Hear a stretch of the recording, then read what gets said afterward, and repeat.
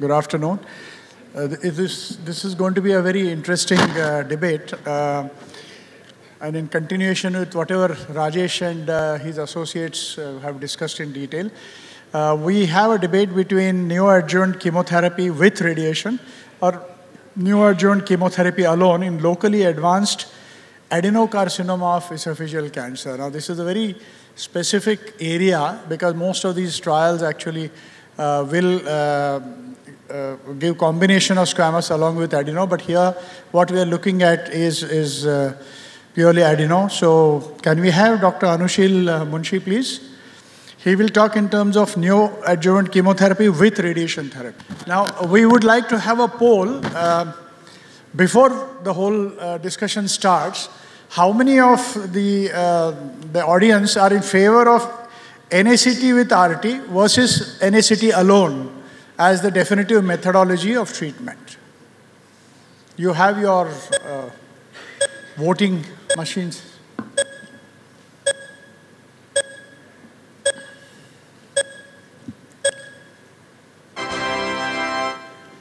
Oh, Anushil, I think people are... so Anushil has got an uphill task here because we have something which is very interesting because people are more in favor of chemo. Now let's see how he wins his game. Thank you, sir. Challenge accepted. So the question is NACT plus RT versus NACT in locally advanced esophageal cancer, and especially adeno-CAs we shall be talking about. We all know the advantages of neoadjuvant therapy in CA esophagus. We know the disadvantages of neoadjuvant therapy in CA esophagus as well.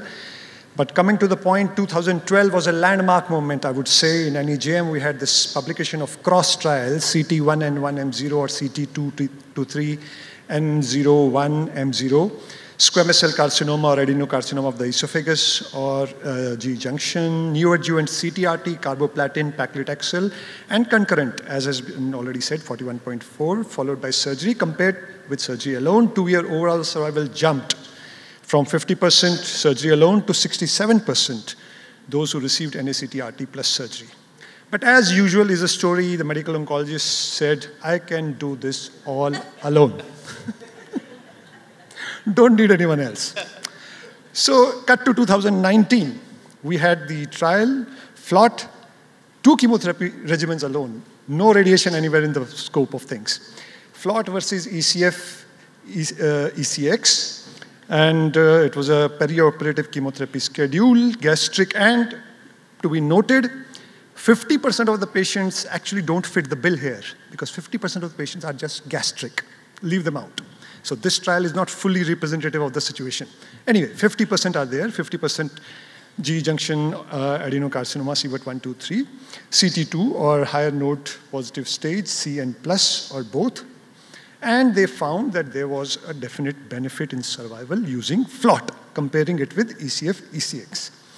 Now, how that makes it superior to cross, I really don't know. And also it was said that signet ring tumors especially have this is a subgroup of patients which have a pronounced benefit with FLOT.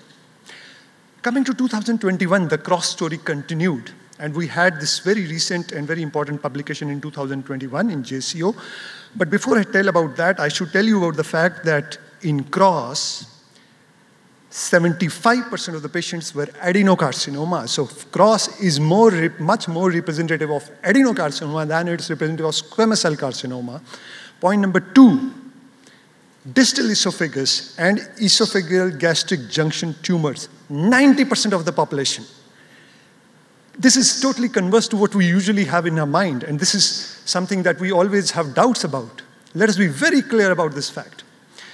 Overall survival outcomes, we know what the outcomes were. Definite, again, reinforcing what was said earlier, definite survival benefit. And then people started having the subgroup analysis saying, oh, squamous cell carcinomas are doing better compared to adenocarcinoma. But come on, 75% adenocarcinoma, and look at the overall survival curves in the overall situation. So neoadjuvant chemoradiotherapy reduced the risk of death from esophageal cancer, hazard ratio 0.6. Going back to FLOT again, comparing FLOT versus ECF. Look at all the red lines here, all the red bars here. diarrhea, vomiting, nausea, leukopenia, neutropenia, anemia, so on and so forth. All much, much, much, much worse with FLOT. These are grade 3, grade 4. These are not grade 1, grade 2s. Grade 3, grade 4 events. And this is the p-value on the right side. FLOT significantly worse. Okay. What are the toxicities? How do they fare compared to FLOT and CROSS? If we take the two trials. Neutropenia, grade 3, 4, 51% with FLOT, 2% with CROSS, just 2%. Diarrhea, 10% FLOT, 1% CROSS, and so on and so forth. So clearly, the FLOT story is a shaky, crumbling house compared to CROSS, which is holding up steady. And then you'll ask, where is the randomized trial comparing the two? So you do have some preliminary data coming from the NEO-AG's trial, which is kind of comparing a FLOT kind of a scenario with CROSS kind of a scenario in arm A and arm B respectively. And this is what the situation of the patients is, and this is what the grouping and everything and the deaths. And true, the overall survival curves were kind of similar. So point number 1, CROSS and FLOT, same to same in overall survival. But look at this, R0, 95 negative margins, 95% with CROSS, 82% FLOT. YPN0, 60% CROSS, 42% FLOT. Tumor regression grade 1 and 2, 41% CROSS, 12% FLOT. Pathological CR, 16% CROSS, 5% FLOT, on and on and on. So trial after trial after trial is telling you the same story, whether it's the POET trial, whether it's the Australian trial, whether the NEO-AG's trial, that PCR rates are much better with CROSS-like regimen. R0 rates are much better. Overall survival tending to become better. These are the reasons CROSS should be preferred. FLOT is much more toxic. FLOT seems to benefit only a small subgroup of patients. CROSS is having high rates of R0. And CROSS, mind you, was done many, many years ago.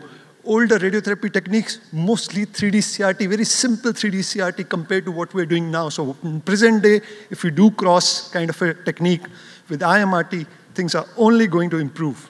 The message from CROSS is clear. Multidisciplinary care is the clear winner. Of course, we need to explore further strategies. Which neoadjuvant combination is better along with radiation, ideal?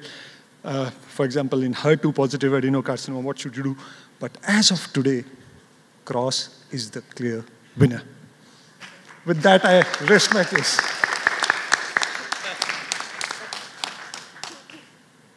Almost half a mind to ask for another poll just to assess Anushil's ability to convince people.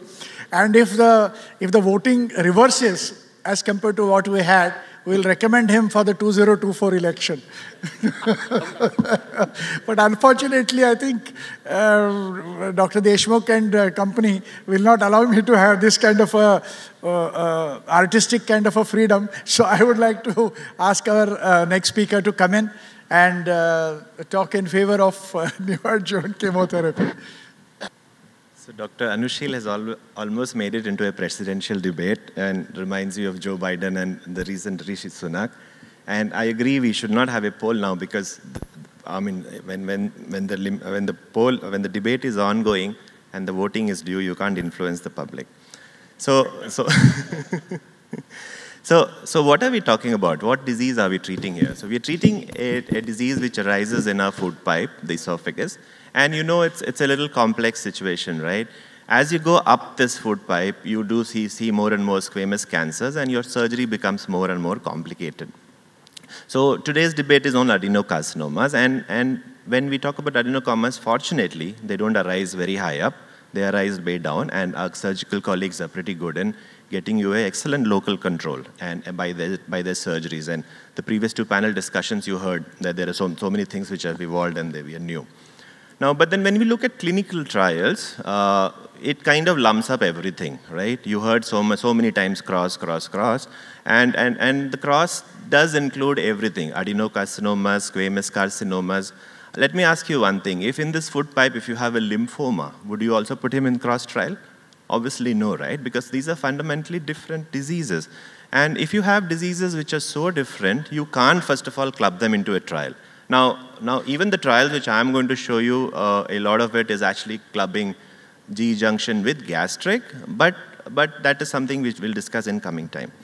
Now, another thing which we all need to know is when we treat our patients, we all need to know how they fail, when they fail, and where they fail, right? So esophageal cancer and these curves, these are not metastatic patients. These are all patients who have early disease or locally advanced disease. So technically, intent of therapy is cure.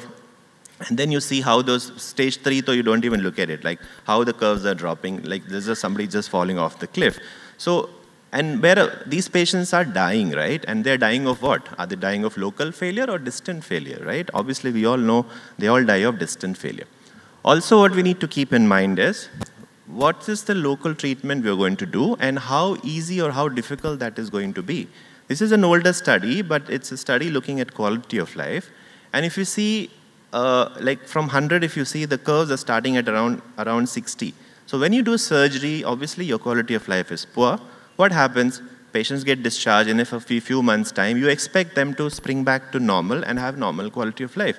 But this is not a cancer where most of our patients actually never come back to normal quality of life. And these are patients, even those 50% of patients whom you're curing. So you are actually going to give them a very difficult local treatment. Do you want to increase their difficulty by adding something like radiotherapy? Now, Dr. Anushil scared you with some paper toxicities, saying, look at this, neutropenia, diarrhea, but all those things disappear after the chemotherapy is over. But what about radiotherapy toxicity? That I think is a debate for another day. Now let's look at data, right? So there's a saying, right? In God we believe, everybody else should show data. So when we look at data, we know all the trials, what is on your screen, all the 4 trials are European trials. And I'm not taking very older trial. These are all less than 20 years old. And you see that in the first 3 trials, the control arm was surgery alone. Even in CROSS, the control arm was surgery alone. What I want to tell you is, what I'm going to tell you and try to convince you, that data is based on 2,245 patients, right? And the last one, the FLOT trial. The FLOT trial, the control arm was already a very effective treatment. That is the ECX or ECF. And still the hazard ratio of 0.77. So the FLOT trial is basically showing you the benefit of docetaxel addition. It's not telling you about chemotherapy overall. Everybody in this room believes chemotherapy is a life-saving treatment, right? And if you see the absolute gain in the MAGIC and the French trial is almost 13%, 14%. Add docetaxel to this cocktail and it goes up by even more, 9%. Now the criticism would be that many of them are gastric cancer. So I'm showing you the hazard ratio of junctional cancer in pink, and the numbers look as good, or actually even better. Hazard ratio of 0.49, 0.57, and these are not less number of patients. So see, we talked about CROSS, right? If you look at squamous cell cancers in CROSS alone, adenocarcinoma in CROSS alone, not even 300 patients. So where are 300 patient data and where is 2,000 patient data? So also you have to be a little cautious in just putting all your money in one bag and believing one trial, right? You know how trials are done, how strongly they regulate the kind of surgery, the quality of surgery, the kinds of patients who go in. And okay, let's just look at even CROSS. So if you actually see junctional cancer, and in CROSS it was only about 88 patients, right? Even though Dr. Anushil said that a lot of adenocarcinomas were there, but if you predominantly look at junctional cancer, there's only 88 patients. So my take on this is that perioperative chemotherapy advice is based on more trials and larger number of patients. Now, you can't just throw away radiation out of this mix without actually convincing yourself that radiation is not useful. So I'll try to do that to you right now in my next few slides. Look at meta-analysis. These are older trials, but then if you see the yellow lines are basically trials which have larger weightage, more than 5%, more than 7%. And look at the point estimate there. Everything is towards chemotherapy. Actually, in one of those studies, it reported that could even be a detriment. So why do we love radiotherapy? We love radiotherapy because we've been convinced across sites by our radiation colleagues that we will give you good PAT-CR, we will give you good local control. But then what is the surgeon for then, right? If you can give me good local control, I don't need the surgeon, right? Anyway, surgeon is going to remove this tumor. Why you want to kill the same snake twice, right? So, but then if you look at what exactly, I mean, we're not treating squamous cancer, this is adenocarcinoma. So what the PAT-CR rates here agree it's more than chemotherapy, but it's not wonderful. If you see a cross study, it also depends on the number of grays, and it can go from 13% to 28%. But how far behind is chemotherapy? Chemotherapy also, if you look at a 3-drug regimen, it's close to 10 to 15%, right? So if you look at a little lower dose of radiation and you use a triplet regimen, they give you almost equivalent, 10 to 15%. Now coming to like a head-on comparison, this is the NeoAegis trial. We just saw preliminary results in 2021. The full text is not yet out, but this is the kind of trial we need. We need 2 arms, one having radiation, one not having radiation, and seeing what is the difference in overall survival. Now when this trial was designed, in that time maybe the FLOT trials were not out, so it was an option added later. So the number of patients who actually got FLOT was actually very less, 27 patients. So whatever results you're seeing right now is basically the ECX chemo, and we know epirubicin doesn't work in this disease, so it's actually doublet chemotherapy. But even a doublet chemotherapy, or if you want to say ECSX triplet chemotherapy, was as good. So basically, when you can get the same results with 2 modalities, do you really need the 3rd modality, right? And if you look at only FLOT patients, there the R0 resection margin, PAT-CR was 15%, right? So even if you care about PAT-CR, you believe that local PAT-CR will translate into better local control or better survival, FLOT gives you, I mean, a very good local control as well. Now I'm just comparing 2 trials side by side, and you just have to do a little bit of a math, right? So FLOT is better than ECF, right? And CROSS is equal to ECF. So who's the winner? Right? It's a simple math, right? So I leave that to you. Just one slide on toxicity. Now, we all saw all those, the acute toxicities of chemotherapy. What about the late-term complication of radiation therapy, right? These patients are already not eating properly. During radiation, their nutrition goes down, right? After surgery, I showed you, they still have long-term effects. We don't even know the long-term effects, the cardiac effects, the second malignancy rates. These trials have not, most of the time, these trials are reported and published, so we don't even know those data. So, and also surgical mortality. I mean, if you search PubMed about what proportion of patients in India after CTRT go for surgery, what is the complication rates, I'll tell you the picture is not as rosy as what the CROSS guys are talking about. So with that, I will conclude, and I think I've convinced the audience. Yeah, thank you. Thank you, Ashish. Now, Anushil, you'll get 5 minutes for rebuttal to whatever he has said. It's pure rebuttal, no new points to be introduced. You can actually argue everything against whatever he has said. I need only 1 or 2 minutes, not even 5 minutes. A few basic statistics. Do we know how many patients of FLOT trial actually completed the FLOT regimen? Any guesses? 45%. 55% did not even complete FLOT. Such a toxic, deadly regimen that has been built. Compared to that with the soft, lovely CROSS regimen for whom the surgeons have vouched in the previous panel itself that CROSS is so soft that surgeons can easily operate after CROSS has been administered. So where is the comparison? My friends, this debate is not only about G-junction tumors. This debate was about esophageal adenocarcinomas. I'm again telling you again and again. And CROSS is the most beautiful and glaring example of how esophageal adenocarcinomas should be managed in 2022. Thank you. No. So number of cycles of chemotherapy delivered. I'm saying if half the treatment is giving you equal results, you don't probably need 8 cycles, right? That's why we do randomized trials. And that's why we have those overall survival curves for, right? And the second point, I said GE junction. Now, the definition of lower esophagus GE junction up to 5 centimeters, so that's the standard definition we have. So GE junction doesn't mean, it also includes lower esophagus. That's all. Yeah. It's getting very interesting. Now this debate between Anushil and Ajay, is this going to be a debate between Amitabh and Abhishek, or Amitabh versus Amitabh, is something which you guys will decide now. So you will have to vote now again regarding whether we should have NACT with RT or NACT alone in locally advanced esophageal adenocarcinoma. Please vote.